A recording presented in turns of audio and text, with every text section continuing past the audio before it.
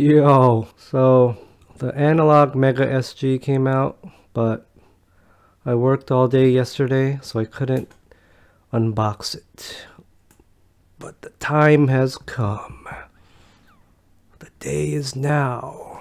The time is now. It was left outside my house all day. Fortunately, no one stole it. So let's get to it.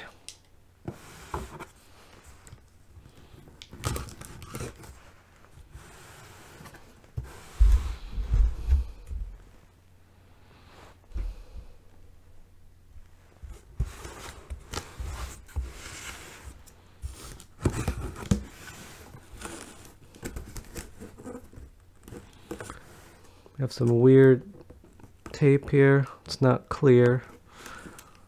Very unusual. I don't see this kind of tape very often. Analog goes above and beyond. Oh yes.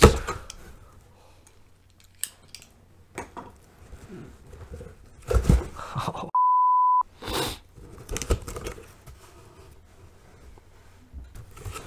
This is tricky. Very tricky. I'm doing this all on my computer desk. It's very confined here. Let's make life a little easier. Let's move back.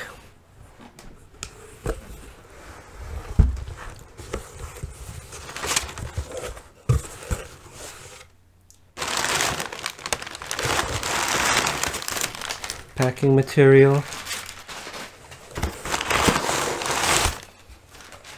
Packing material. I see the unit. Oh yes.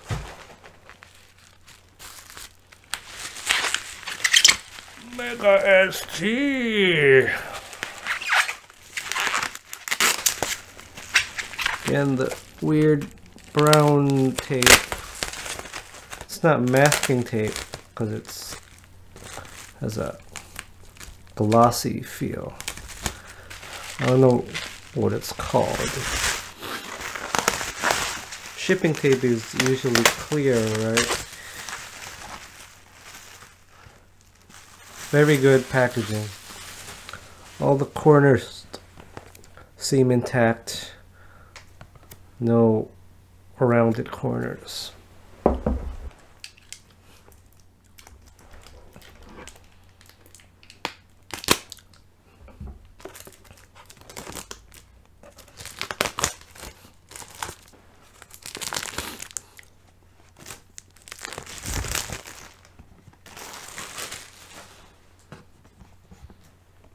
I like how it's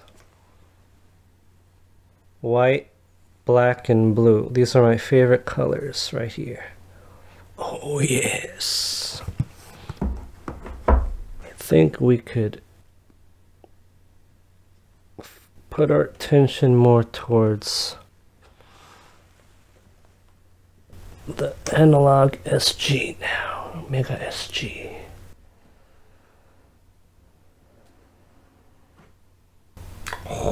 It's designed like Apple boxes, so but it's much easier.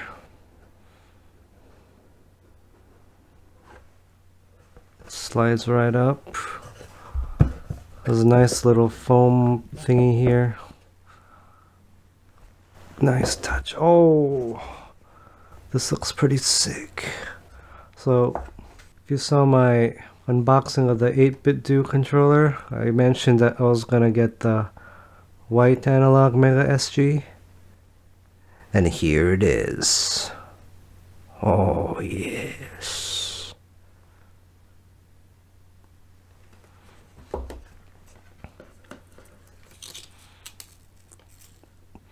Hear this satisfying sound.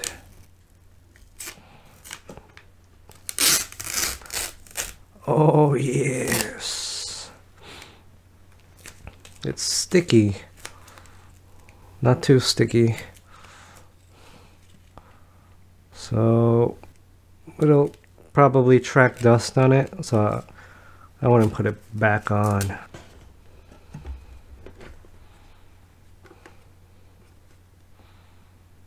Feels pretty heavy. I feel like it feels a little lighter than the Analogue Super NT. I don't know why that is, but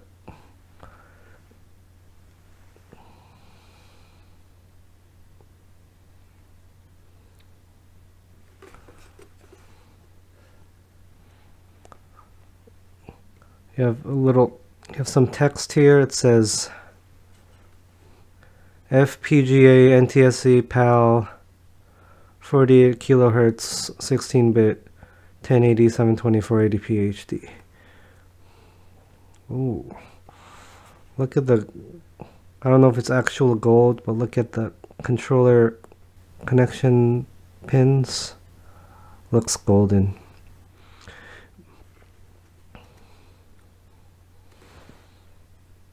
Oh, you even have a headphone jack. This wasn't on the Super NT.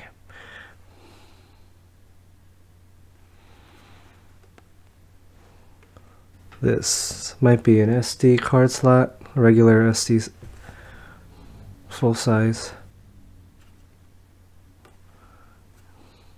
You have your micro USB for power. And you have your regular HDMI for audio and video.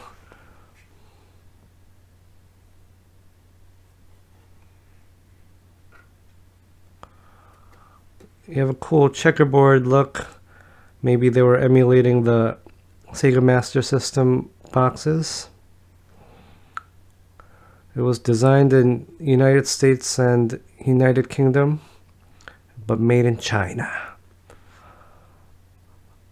Oh well, can't have it all.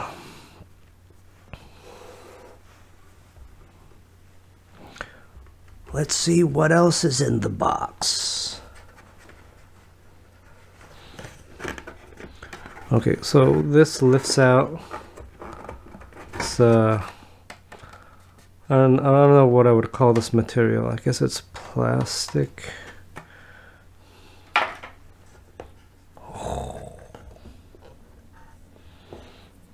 Got some dust here.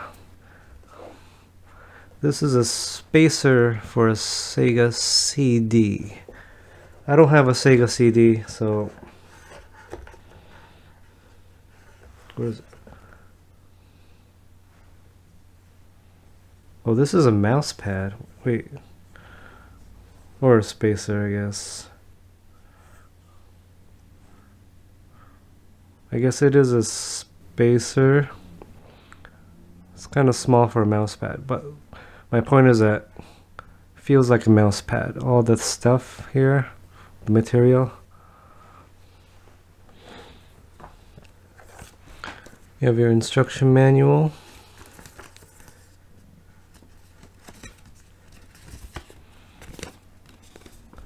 Not much to it, but I do like the white, blue, and black color scheme.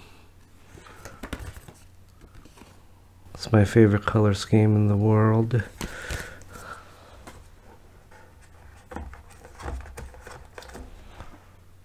You have the micro USB for power. I'm glad it comes with it, not like I need it. I have a ton of these cables, but it's good to have it nonetheless.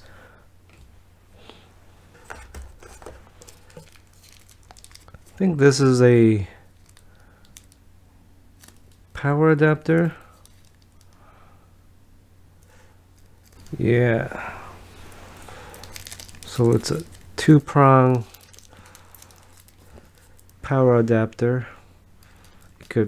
So you don't need to put it into a USB port. So that's good. HDMI cable. We have a ton of these, don't we? If we're all gamers with bunches of systems and other electronics.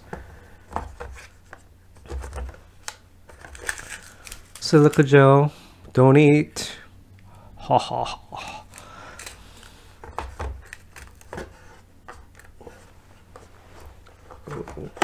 This looks really cool. Look at this. It's the Master System adapter. It's clear.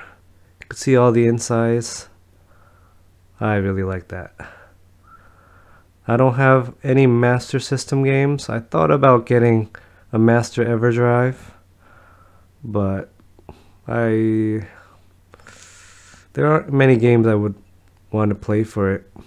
And all the emulations, a lot of emulation sites are down, so I wouldn't know if I could even find any games for it. And I don't have any nostalgia for it. Like many people, I grew up with the NES. I really like all the text here. Analogue, MS adapter. It's very nice. I like how it's sealed in plastic, so this plastic won't be coming off anytime soon, as far as I'm concerned.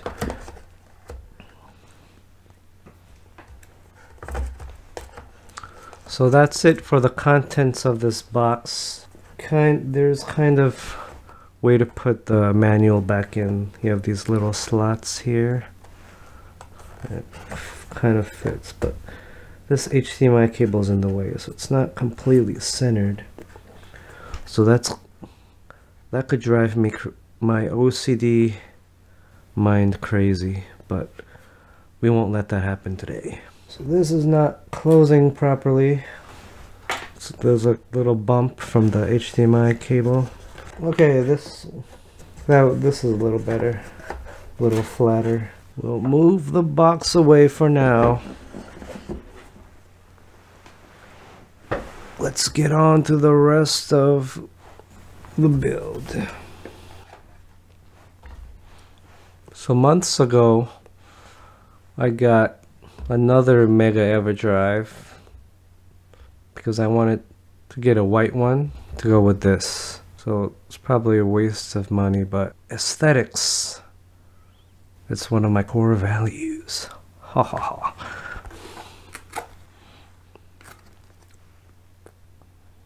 So I bought this at Stone Age Gamer. You can customize a lot of different things with some of the Everdrives, not all of them.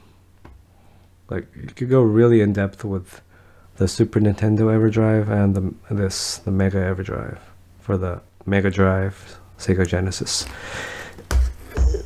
Let us move this to the side. Let us open this. Oh, look at that. It's a white Mega Everdrive. Oh yes. I already put an SD card in here. Now I wanted to know if it looked better with this blue sticker on. And I think it probably does. How does it look? Versus... Yeah, I really like this better. So I'm gonna put this blue sticker on.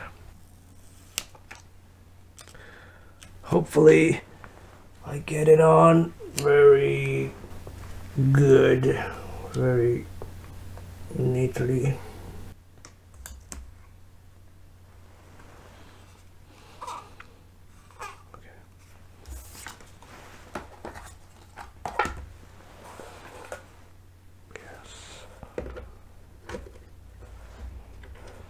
Here we go. I really like that look now. White and blue and black.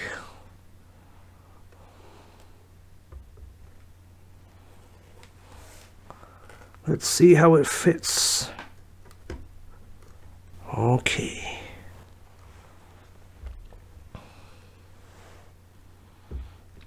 One final piece of the puzzle.